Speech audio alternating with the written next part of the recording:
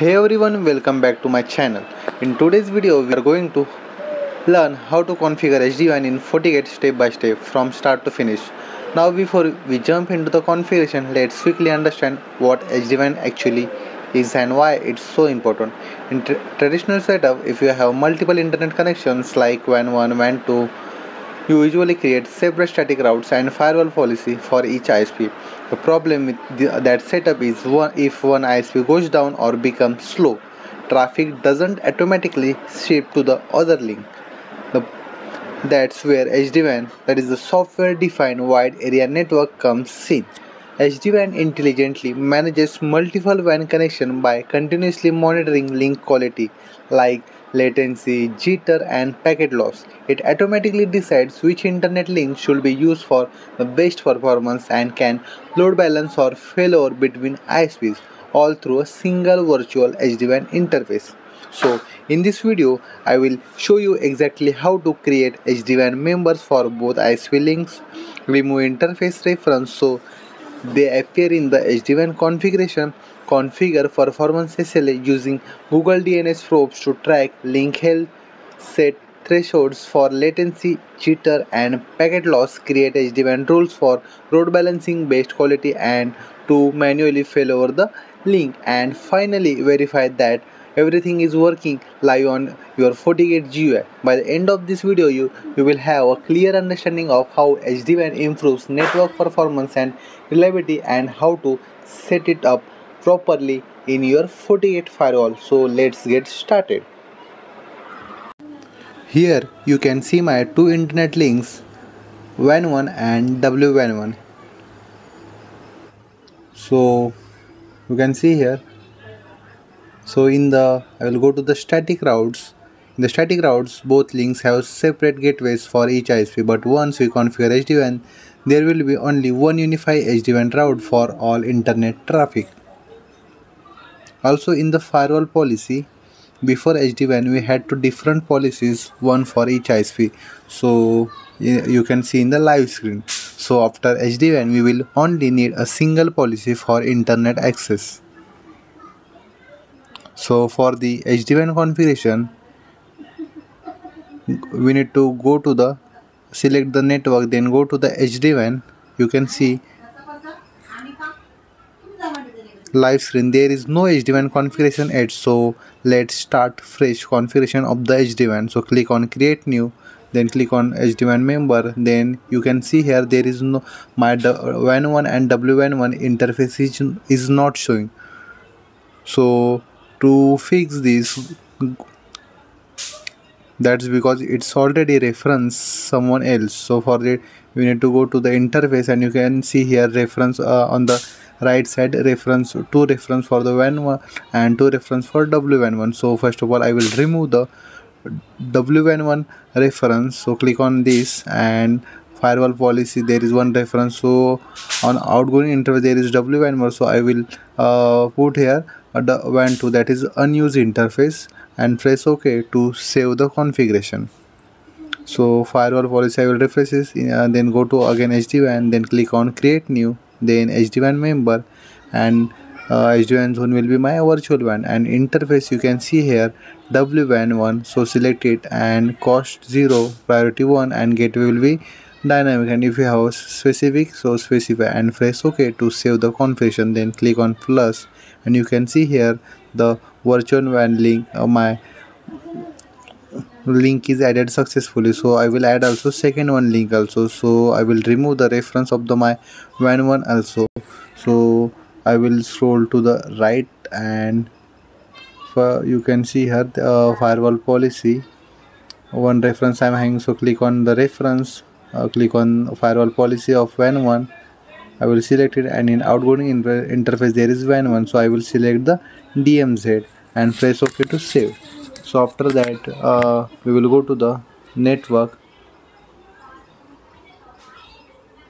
then I will first of all once my reference remove, go to the network, then SD-WAN, and then create new, then SD-WAN member, and in interface SD-WAN zone will be my virtual WAN, and interface you can see now WAN 1 is showing Okay, so I will select it, and gateway should be my dynamic, and cost 0, priority 1, and press OK to save it and click on plus, and you can see that my both ISP WN1 and WAN1 is added. So to create a new SD-WAN zone, you can, this is very simple to create the new SD-WAN zone. If you have another configuration SD-WAN zone, if you need to configure, so once the my SD-WAN zone configuration is complete, after that I will need to configure the performance SLA. So and after that I will configure the SD-WAN role. So step by step you need to go. First you need to create the zone, after that SD-WAN member, and after that you need to create the performance SLA, and after that you need to create the SD-WAN role for the your setup. So in performance SLA I will delete this all the old performance SLA, default DNS, default Fortigate, default Gmail. I will select it and delete. And to create the new performance SLA, click on the create new options. And so to create new the performance SLA, click on the, you need to click on the create new options. You can see on the my live screen. So we will start the performance SLA configurations.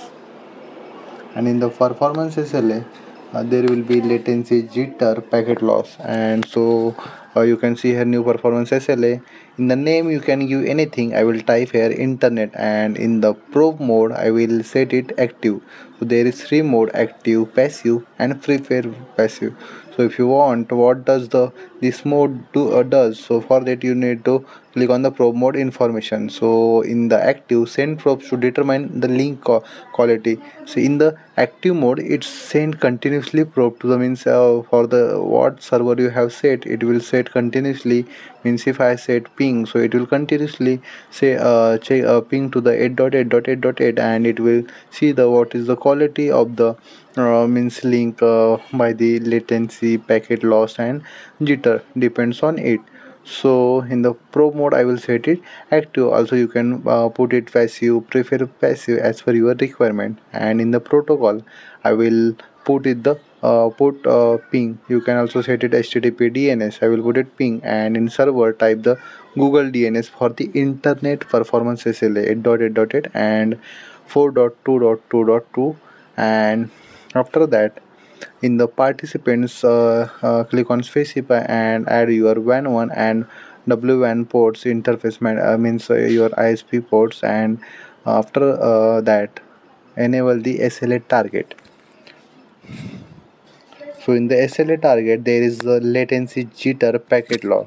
So what you have said, latency, jitter, packet loss, after once it's reached, means if I put latency 60 ms, I will put it 60 ms. After that, jitter threshold I will configure 30 ms, and packet loss I will configure 5%. Okay, and after that, this means once reach the 5%, so traffic will be move to the better link, means which have the less than 5% packet loss. Okay, so in the link status I will check interval should be by default 500 ms, and failure before inactive, means links inactive, it will check for the 5 times, and restore link after it will be 5, means check for the 5 times. And update static route I will be disable it. Okay, so this is the performance SLA configurations, and press OK to save the configuration. So I will refresh the page, and you can see here in the SLA my WAN 1 link is showing up, and WAN 2 WAN 1 is showing down. So why WAN 1 is showing up, so I will check why my WAN is link is showing down. So this is the means performance SLA configuration. Both links should be show, you need to show the green means up, and red means down. So I will refresh renew the my DSCP of the my internet service provider, and I will check again the my SLA in the HDMI setup, but still the my WAN one when link is showing down. So for that I will first of all check my physical connectivity. Oh, my all the performance SLA configuration is right, so I will check is I am getting the ARP of my ISP gates via gate system ARP. So no, I am not getting the ARP of the WWAN link. So I will first of all check my the physical connectivity of the my WWAN port. So for that I'll close my CLI console, and after that I will check my physical connectivity, and I will click on cancel, and I will refresh my performance SL, and now you can see that my both links are showing up, and WWAN packet loss is 92%. That's why it's showing the red. So I am also getting WWAN, means my link is up now, and it's showing also up in the my performance SLA. So my performance SLA configuration is now looks good. So next step, we need to configure the SD-WAN role. So for the SD-WAN role, I will disable my old static route. So for disable static route, click on the right side and disable it. Disable option, you can see it, and disable. So I will create new, and destination will be 00, means my default route, that is goes to the internet, and gateway address you need to don't configure. On interface, select the virtual WAN link. It's my zone interface of the SD-WAN. So once I click on it interface, so gateway address will be blank. You can see on the live screen, I will select it, and gateway address not showing, and press OK to save the static route configuration. So my configuration, static route configuration is done, and after that you can see here my both links are showing proper. So I will first of all create the SD-WAN role. So there is three SD-WAN role I will show you. First, my SD-WAN role I will show, that is my load balance, how to create the load balance rule for in the SD-WAN. So in the source, keep it all, and after that in user group, you can put your user. If you have the LDAP server or SAML authentication, so you can put it here, okay, or put it blank if you don't have. And in destination address, put the all destinations, and in the protocol I will put it any, because I want all, means TCP also, UDP also. In the outgoing interface, for the load balancing, put it manual, okay, manual assign outgoing interface, okay. And after that, in the internet preference, I will select my that both WAN 1 and WWAN interface, and in the zone preference you need to select the your SD-WAN zone, virtual WAN link, that is. And in the major SLA, so zone preference will be, and in the load balancing you need to this setting enable, load balancing setting I will enable it. And this is the my SD-WAN rule for the load balancing to utilize both the link, means 50% traffic will be goes to WAN 1 and 50 WWAN 1, and press OK to save the configuration. This is the my configuration for the if you want to load balance your means branch network, okay.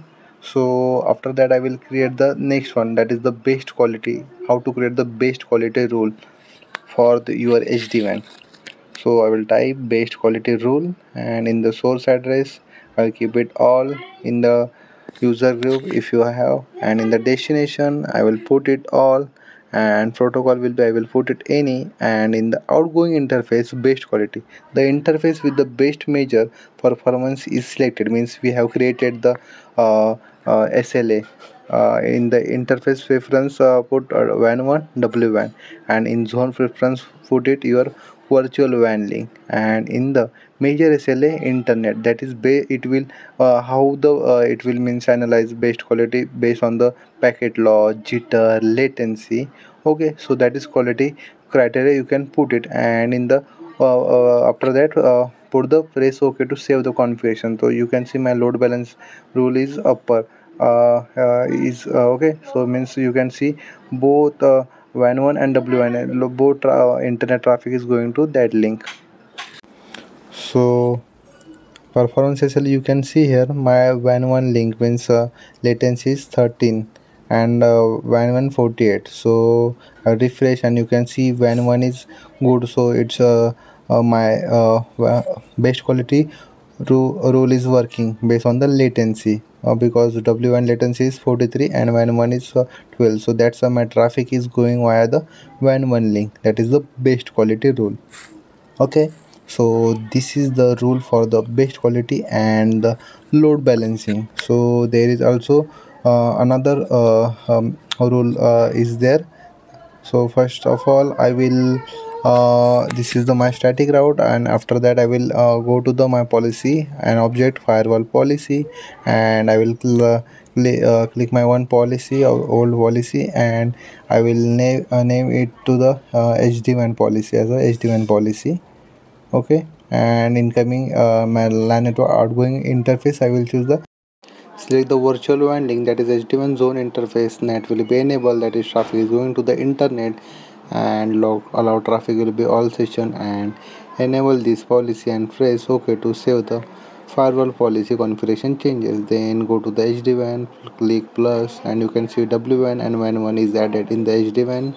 So after that I will create the SD-WAN rule for the manual, that is if my WAN link goes down, after that only my traffic will be goes to the WAN 1. So in the name I will type the manual, so in the address it will be all, and in the destination address it will be also all, and my protocol will be any, and interface selection strategy I will put manual, and WAN1 I want primary link, so I will select first it and after that WAN 1, and zone preference will be virtual WAN link, and press OK to the save the configuration. So I will put this policy means general first one, and I will refresh my page, and in the general you can see my first traffic will be goes via the WAN link, and if it goes down it will be goes via the WAN 1 link.